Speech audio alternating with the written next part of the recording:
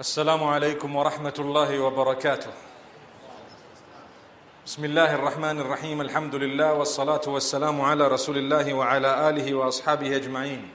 We praise Allah subhanahu wa ta'ala. We send blessings and salutations upon Muhammad sallallahu alayhi wa sallam, his household, his companions. We ask Allah subhanahu wa ta'ala to bless them, to bless every one of us and to grant us goodness. My brothers, my sisters, indeed it brings about a lot of joy to be in this beautiful masjid in Bulawayo after more than a year. May Allah subhanahu wa ta'ala grant us Jannatul Firdaus. And in the same way that He has gathered us in His house, may He gather us in the presence of Muhammad sallallahu alayhi wa sallam, and may He grant us success of this world and the next. Ameen.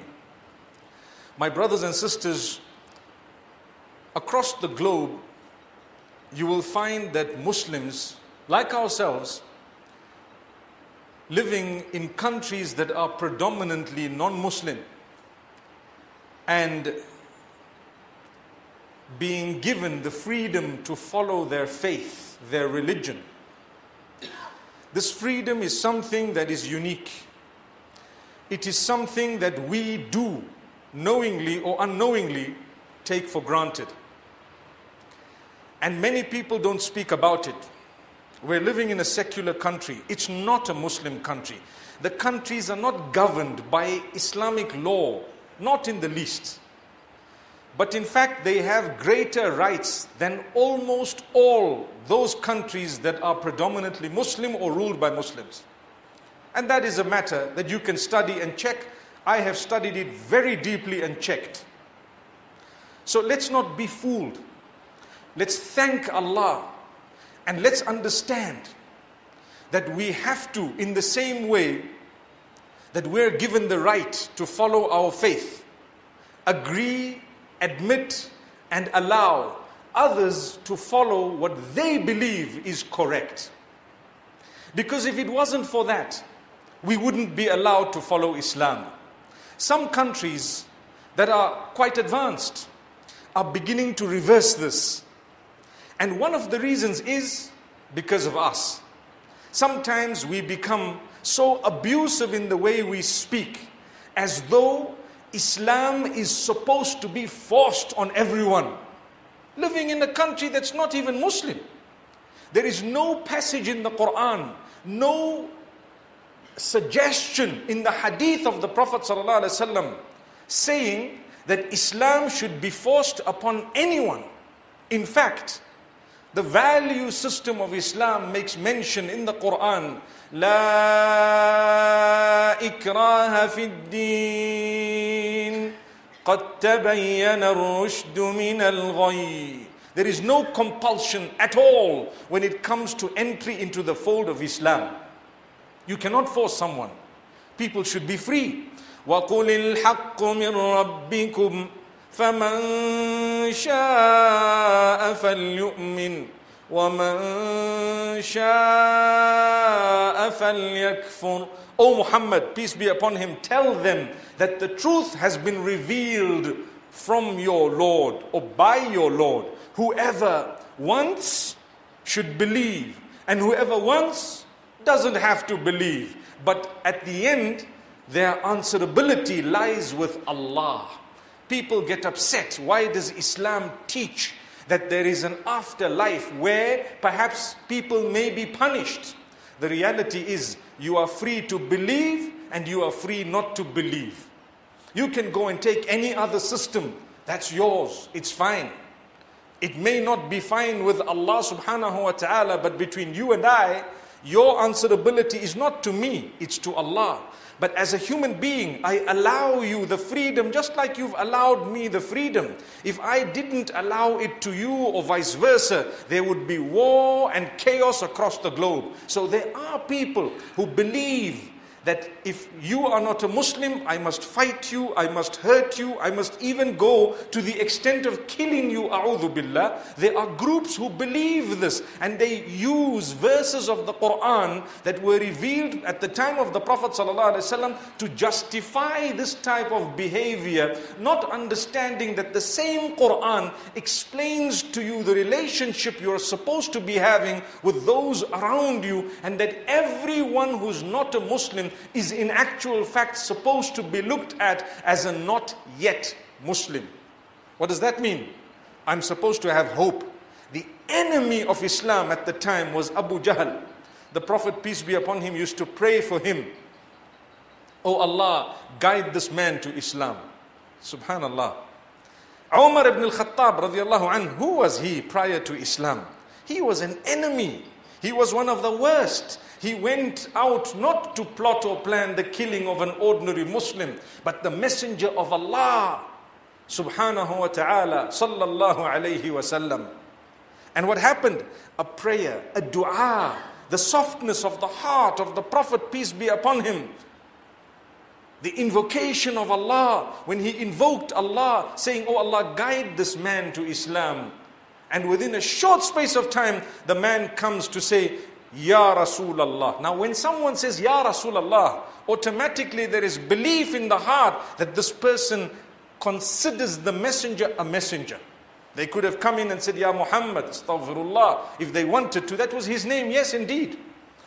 But for someone to say Ya Rasulallah, it shows a level much higher than a person who just addresses like anyone else.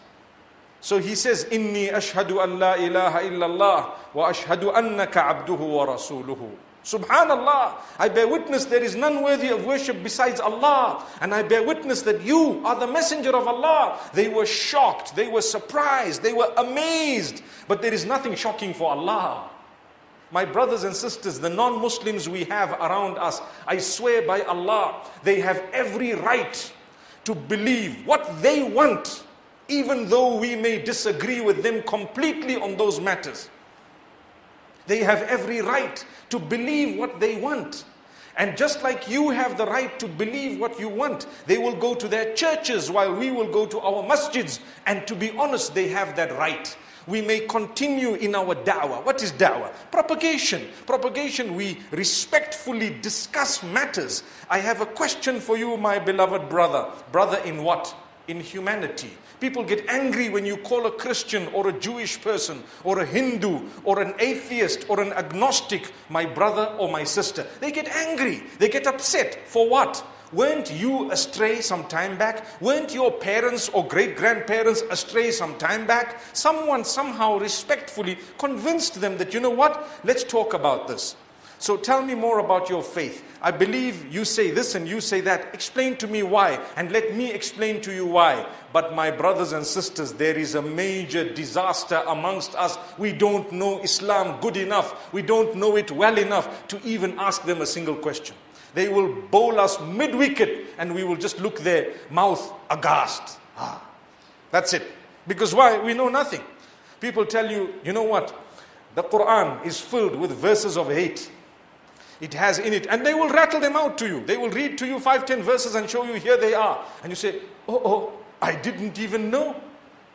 Why don't you Google verses of hate in the Bible? You will find worse verses. You'll find verses that you can't believe exist, but they're in the Bible. All you need to do, pick up your phone while you're talking and Google verses of hate in the Bible or in the Torah, etc., etc. You will find many verses, but remember, these verses in actual fact are not verses of hate. When they are taken out of context and misunderstood and intentionally used to brainwash people, then definitely the ignorant fall. The ignorant begin to think that yes, these are verses of hate. Not at all. They are not. And there are no verses of hate. May Allah subhanahu wa ta'ala grant us goodness. The Quran is extremely balanced. And we believe as Muslims that even the Bible in its original form is extremely balanced. We believe the same about the Torah and the Talmud, etc. We believe exactly the same in its original form. It was absolutely fair and balanced. My brothers and sisters, we take for granted the fact that we are Muslimin living with such freedom. Subhanallah. We have the houses of Allah, such as this one, a massive, beautiful, lovely place. Absolutely superb, filled with serenity, such that the moment you enter the gate, if you have a heart filled with the love of Allah, you begin to feel the calmness and the serenity. Subhanallah. I tell you what, we sometimes don't make use of it. Allah will take it away at some point. It's not going to stay forever. It's not going to stay forever. That's a promise of Allah. When He gives you something, He will take it away. It's not going to be there forever. Because there is something called ajalullah. The limit, the time that is fixed by Allah for everything. When it comes, it's not going to be delayed. I know of people living in nations that used to be totally free in terms of the rights of a Muslim woman to wear a hijab. And here I'm only talking of covering the hair. It used to go beyond that in freedom. But the women didn't do it in a lot of cases. They didn't. Why? Well, you know, we are sometimes forgetful of the fact that as a Muslim, your focus is not on the dunya, but it's on the akhirah. You are going to live the dunya, you're going to earn in the dunya, you're going to have a little bit of comfort in the dunya. You might smile when a luxury or two comes in your direction, but your focus is the akhirah, because this world doesn't last more than 60, 70 years for any one of us. History speaks for itself. Your relatives, your families, your friends and mine have passed on at an early age. What was the benefit of them having focused on the dunya when they are not in the dunya for longer than they were in the dunya? Don't lose focus. We focus on the akhirah. The problem is, while we focused in this world or on the worldly life, we tend to lose the focus of the akhirah. So when you have the opportunity of wearing the hijab out of the freedom that is afforded to you, and you don't do that, you know what will happen? A day will come, and it has come for others, when it is banned, whether you like it or not. Whether you like it or not, you're no longer allowed to wear it. If you wear it, we will jail you. It has happened in modern countries, first world countries. I'm sure you know the names of these countries. Subhanallah. Why? They have banned the fulfilling of prayer of Salatul Jumu'ah unless it is within the building of the masjid. I've been to places where if one man is standing out of the mosque, they will be fined completely. They may even be shut down. So what do? They have to have a Jumu'ah starting off at 12 o'clock, perhaps when the time clocks in, another one at 12:30, another one at 1 o'clock, another one at 1:30, and another one at 2 o'clock. Why do they have to have 4 or 5 Jumu'ahs in the same masjid? Because so many people come that they don't have the space. And it's illegal to read or to fulfill the prayer outside the exact wall of that mosque. Subhanallah. Subhanallah. When we didn't have, or we don't have those rules, we still don't go to the mosque. I have studied a lot of nations, and I promise you the majority, I'm not joking, the majority now of the youth don't go for salah. Forget about Jum'ah or Eid, they don't. Check the capacity, check the population, look at how much happens at the day of Eid, count the number of people, check how many youngsters you have, and you will find me to be correct. Even in beautiful nations where we enjoy our freedom, we are a minority actually pray in the masjid on a Jumu'ah as well as on an Eid. Subhanallah. May Allah forgive us. The more developed we become, the bigger this problem is. I think for that reason we are lucky in this country, because our problems keep us close to Allah. They should be. Every time you think something is about to get better, and suddenly it gets worse. It gets worse. Subhanallah. And then you think it's getting better, and it gets worse. You know, you and I, we stand and we're ripping the prayer mat. Oh Allah, we need your help. Oh Allah, we need your help. And just about when you think things are happening, you've got to rip it again, because there's some other thing that has cropped up. Allahu Akbar. We are going through a torrid time, I promise you. Never lose hope in the mercy of Allah. There is a reason why Allah keeps us in this condition. And it's not always His punishment, although it can be. Sometimes it's to keep us within His obedience. Some people, when Allah gives them everything, Can I take the liberty of saying a lot of people, when Allah gives them everything, they indulge in the luxuries such that they've forgotten Allah. وَإِذَا أَنْعَمْنَا عَلَى الْإِنسَانِ أَعْرَضَ وَنَأَى بِجَانِبِهِ. Allahu Akbar. Allah says, you know what? Man, when we give him a lot, we've favored him, he turns on his side. Subhanallah, he's gone the other way.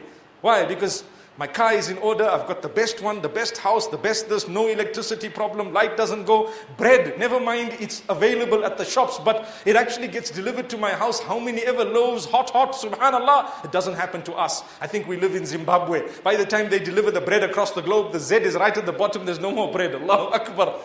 My brothers and sisters, may Allah grant us at least that bread. May Allah make us thankful.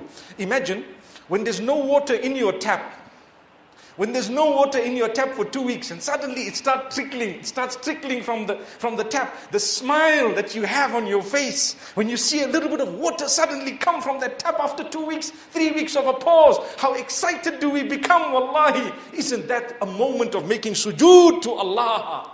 But rather we say, using vulgar words, that you know what, these, and then we use that vulgar word, they should have sorted the problem out a long time back. Instead of saying, Alhamdulillah, the water is back. I think Muslims still do that. I hope. But that's the favor of Allah. Allah wants to show you the ni'mah of water from a tap.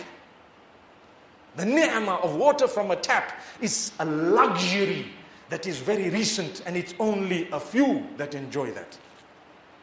Only a few. You know, there is an example I want to actually make mention of. A beautiful example. And I've said it many times. But I want to repeat it because it brings about a lot of comfort into my heart. You know, we are struggling. We must make use of the facilities we have. Because if not, wallahi, we're doing a disservice to it. Let's encourage our children, our women, in a beautiful way, to come to the house of Allah. Even if you may not have so many programs and so many things that are happening. So come for prayer, come for the serenity, come to the house of Allah to sit with Allah for a few moments. Come on. Just like I would come to your house if I'm close to you every day for a little while until my wife gets irritated. Right? But go to the house of Allah, no one will get irritated. Don't use that excuse to go somewhere else, by the way. May Allah grant us ease. But we must make sure, my brothers and sisters, that we are thankful to Allah by making use of the facility Allah has given us. Right, let me explain to you. Who was the best of creation? The most noble of all prophets. The highest of rank, without a doubt. Wasn't that Muhammad sallallahu alaihi wasallam? Allah loved him the most. Still, Allah loves him the most. He is the highest of rank. He is the best. He is the top. Guess what? Guess what? In terms of facility and luxury, Allah gave you more than He gave him. Have you thought of it? You and I seated here today, and those who will listen to this, if you have the capacity and technology to listen to what I've said now, you have exactly what I said you have. In terms of luxury and facility, you had more than whom Allah loved the most. And Allah says, O Muhammad sallallahu alaihi wasallam, if we wanted, we could have given you better than everything. Gardens with rivers flowing beneath, we could have given you. Allah chose not to. Did Muhammad sallallahu alaihi wasallam, did Allah choose for him to have water running from a tap? The answer is no. No. Does that mean his value was decreased? No, not at all. That means having water from a tap is not important. It's something minor. It's something Allah doesn't look at as important for your link with Allah. But if you don't have it, perhaps your link will be better.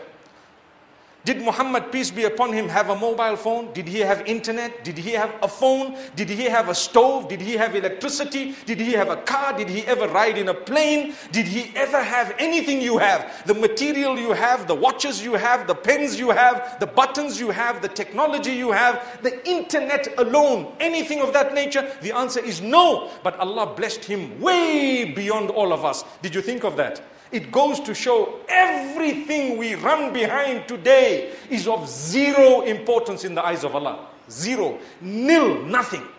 Not at all. Have you thought of that? It's got to do with your relationship with Allah. Build it. Build it. You know why? Everything I mentioned now, you're going to leave it behind when you die. Totally. It becomes irrelevant. You can't receive a phone call from a dead person. It's not going to happen. No matter how technology advances, that's not going to happen. You can't get a message from someone in the grave saying, send me some airtime. It's not happening. No way. It shows you all of this is irrelevant. Your electricity, your water from a tap, your car, your aeroplane, whatever else, whatever technology. Allah says, تبارك الذي إن شاء جعل لك خيرا من ذلك جنات تجري من تحتها الأنهار ويجعل لك قصورا بل كذبوا بالساعة. Allahu Akbar. Allah says in Surah Al-Furqan that glory be to He who, if He willed, He would have given you, O Messenger, far better than all of that. Gardens beneath which are flowing rivers, subhanallah, and palaces and castles. Allah says, nay, they have belied the hereafter. They don't believe in the hereafter. And I'll end on that point. It's a reminder for you and I. Beautiful reminder. Remember, what I'm saying is not in order to scare us, but it's in order for us to think, just to think, and to try and find our balance in this world that is filled with difficulty on one hand and the luxury on the other that we cannot reach, and we're busy trying to reach, forgetting the focus on the hereafter that is actually coming even before we will get that luxury. May Allah grant us goodness. So Allah subhanahu wa ta'ala's favor upon us is great.